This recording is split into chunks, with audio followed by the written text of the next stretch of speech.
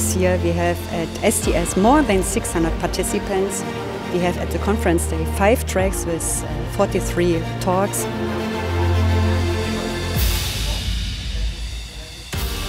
I will describe today's discussions as from ideas to action, how to move from high-level concepts into actionable ways for trustworthy AI.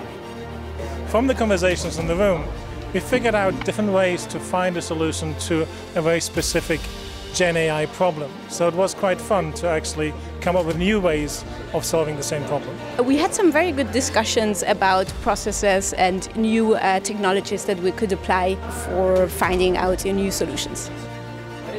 We had this hands-on session, so people are really able to use the technology to try out some scripts and even take them home. So it's much more interactive. This is super cool. Yeah, so cool. I love it. The highlight of the workshop was seeing all these people being so fascinated by a project that has been near to my heart for a couple of years. Finally seeing it, people experiencing these visualizations in AR and VR, that was really cool. The goals of the Swiss Viz Award is on one side to actually promote the discipline, data visualization. On the other side, to bring the community together so that they can actually meet, exchange, and also see the community hopefully increasing.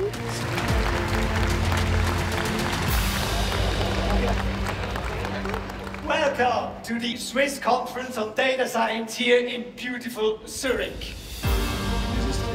The Leaders Track is a wonderful addition to the Swiss Data Science Conference. We bring together know-how from the industry. Leaders talk about their experience, what they learned, what they tried in different fields, how to bring data and AI actually to the ground. I think it's a great opportunity to be here and to learn. The highlight of my day was actually to see the variety of the talks this morning and to talk to so many partners from the industry and see the breadth of the challenges that they are now tackling with AI and data science technology. The potential of AI is huge to help tackling climate change. In particular, we use satellite observations. So satellites are mapping out the world every day, but these are petabytes of data. So you have to use algorithms to provide insights. I really enjoy being at the SDS conference. We have the opportunity to exchange on the latest advancement in machine learning and see all the different applications in multiple industries. True collaboration is dependent on personal connection, and being here all together in the same place allows us to make those personal connections, which are the budding for good projects in the future.